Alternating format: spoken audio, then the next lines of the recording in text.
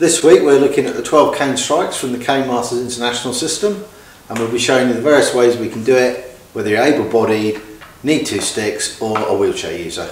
And it'll give you the idea and principles of how you can adapt to suit each individual learner. So we'll see you after this.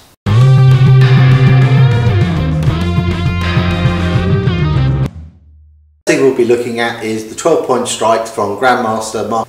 So first, the national system for an able-bodied person doing the 12-point strike, showing the body position, feet work and how they incorporate, and then we'll be looking at how we can adapt it to suit each individual learner.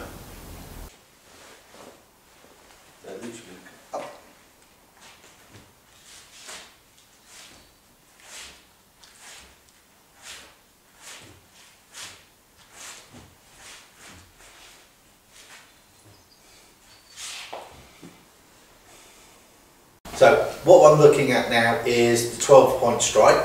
So literally from low to high I'm going to go right to left. So what I'm doing is I'm using my leg, my hip, my shoulder and my arm to come across. I've always got my guard hand in position. I'm then going to reverse that so I can go left to right. Again, I'm using my legs, my hips, my shoulder, then my arm. Reverse again from middle, across again. My whole body's getting involved. Left to right as well. Always a guard hand. So each time, it's not just my arm, it's my leg, my hip, shoulder, arm, finally my wrist, and this is where I'm generating the power. I'm then going to come across from the collarbone towards the hip, and then I'm going to reverse that from hip to collarbone. Opposite collarbone, again, using my whole body to hip. I'm then going to go for the groin, roll it down, and go for the head. In each case, all of my body is moving. My guard hand's in position. For against the pad drill, same again, I'm going to go from right to left, so it's going to be low, so I'm going across, then again I'm coming across the other way. Middle, same again, whole body, cane coming through, again head, across, across, then I'm going for the collarbone, so it's going down, then going through the hip, roll the cane over to the opposite collarbone, opposite hip, and then going to go for the groin, and then go for the head. Something people don't talk about, there's 3 ways to hit the pad. You can either hit and retract quickly, hit and stay, or you can hit and go all the way through. Okay. All we're going to do now is just a quick power drill, so it's going to go from the left side to the right side using as much power as I can muster with my cane and through the pad. So it'll be from here, so again, wherever I am from a guard position, I might be in a ready position, whatever position I adopt, so the cane's going to come through, and it's going to come to the other side, so I'm using my whole body each time to generate power to come through. Important things to note is always have your spare hand as your guard hand. Quite often you'll see people, the arm will drop or be in the wrong position.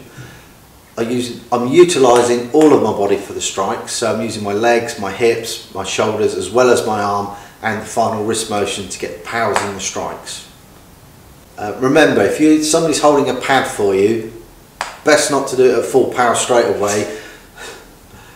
Need a bit of confidence in your partners when you're doing this, but it's a drill we've worked out and we've got the sequence, so it works well for us. But however you choose to do it, always be considerate of your partner. Now I'm going to look at the same drill, but for myself. I use 2 canes to actually walk, so at all times 1 cane must be on the floor to give me what I call the tripod. As you can see, the difference between the way that I do the cane strikes and how Chris has done it, my body position is static and I'm using my arms and my core to actually produce the power. Each individual will be different depending on their range of movement, their stability on their legs. So again, adapt it to the individual and what they can do rather than try and get the individual to do what is shown for able-bodied.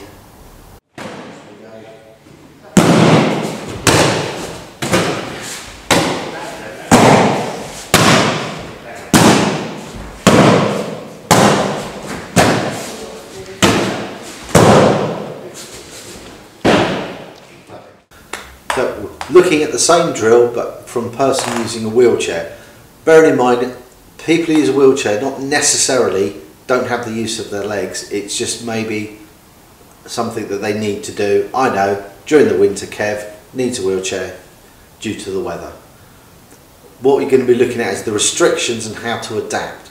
I always recommend that you actually get in a chair yourself to actually experience it so you can understand the problems that can come through.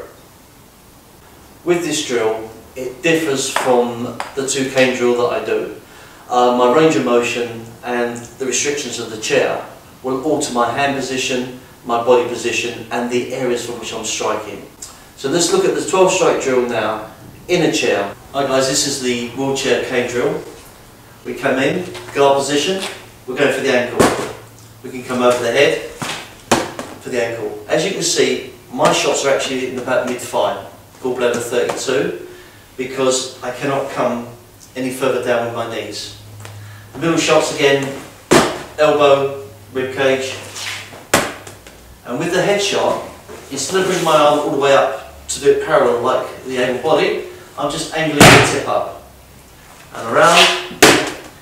For the collarbone, it's just a roll over, down. I can cross the body and come up to the thigh. I can roll again to the other collarbone, but this is where the problem arises. As I bring the cane back, I just let it roll in my hand.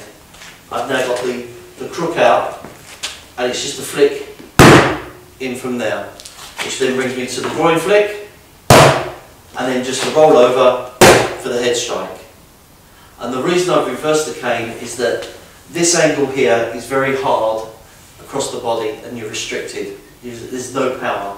With this you're just basically crossing your arms and the power comes from there.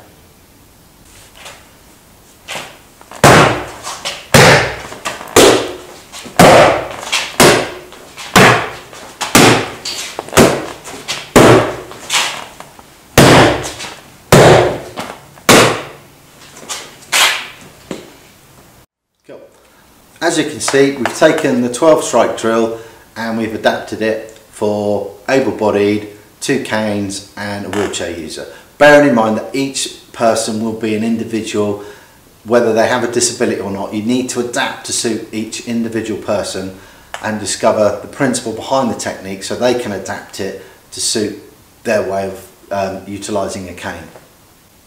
Guys, thanks for watching, thanks for getting involved. Leave your comments down below, subscribe, like us, tell your friends. If there's anything you've seen today that you disagree with or agree with, just put them in the comments. Let's make this community grow, let's all get stronger together and let's take this message out into the community and let's enhance people's lives. Okay. Anything you want to see, drop us a line, let us know. Show us your videos, let us know what you've got up to and then we can put it up and get more people involved in your area as well. So thanks for watching guys and we'll see you next week.